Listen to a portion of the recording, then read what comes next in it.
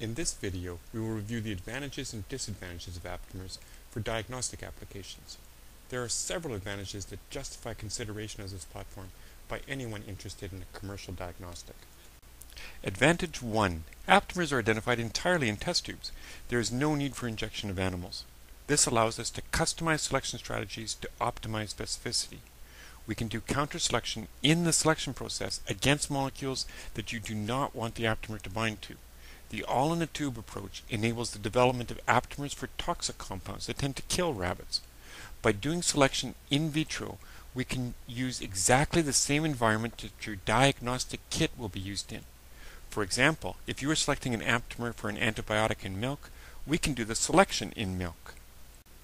Advantage 2. Aptamers are chemically synthesized. There is no need for cell lines or cell-based production of anything. We do not keep cell lines for aptamers. We maintain them as written out sequences. This is important. Chemical synthesis means lower cost at a commercial scale, simplified good clinical practice protocol development, a high level of consistency from lot to lot, and perhaps most importantly, chemical synthesis means that there is virtually no delay between identification and production of commercial products. Advantage 3. A lot of complicated and elegant aptamer-based detection strategies have been published. A real strength of aptamers is the natural double-strand homology of DNA.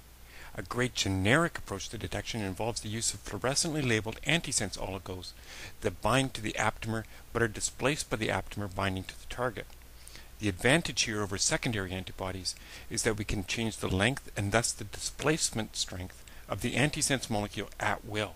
We can engineer an optimum detection system. Advantage 4. DNA is more stable than proteins. DNA is extracted and analyzed from the tundra-frozen woolly mammoths, not protein, because the DNA is still there. Our aptamer-based diagnostic products do not require chilling for shipping. This is a cost-saving, competitive advantage for our products for our customers. Advantage 5. There are still whole classes of molecules for which aptamers have not yet been discovered.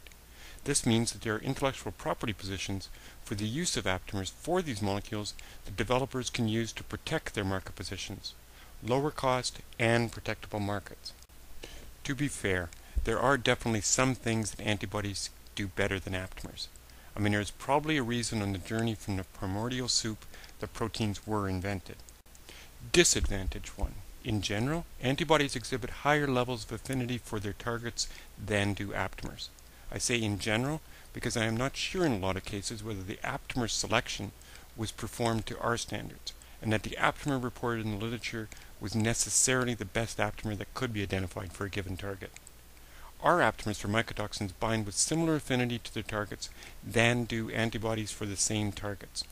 Lower binding affinity simply means that more of the aptamer has to be used in order to bind the same amount of target. Disadvantage 2. Aptamers will not bind to some targets, such as the hydrogen molecule demonstrated here. Targets that work best for aptamers are molecules that exhibit some general affinity for DNA. The ability to intercalate into DNA is helpful. We prefer molecules that are planar rather than molecules that can assume many shapes. Proteins and peptides are great targets, though, because they provide an abundance of target sites. Disadvantage 3. This is still a young science. We have tried most of the suggested diagnostic methods that have been published, such as electrochemical detection, channeled light waves, and coupled reactions. These may work for others, but it's been our experience that none of these approaches work in relevant detection matrices. We've also found that many published aptamers simply don't work either, but that's another subject. We have developed commercial diagnostic platforms that do work in grain extracts, milk, wine, and beer. Disadvantage 4. Aptamers are generally more expensive to identify than antibodies. Aptamer identification is labor-intensive. We cannot get around that. If we automate the aptamer identification process, then we reduce our ability to select for optimum specificity. This is a delicate process. Too much selection pressure is too early, and the really good binding sequences are lost. Too little selection pressure, and the desired specificity is not obtained. This is a science that requires considerable expertise and mathematical modeling. This is more dynamic than injecting your target molecule into an animal and screening the results. The higher upfront cost is, however, more than justified by the lower costs in moving the discovery from identification to commercialization. and the subsequent lower cost of commercial production. Our company has commercialized aptamers in diagnostics. This means that we can provide our understanding of commercial diagnostic constraints in the design of custom aptamer selection strategies. We provide you with support through all the stages of aptamer-based diagnostic development for the targets you are interested in. For more information, please visit our website or contact us by email or by phone. Thanks for listening.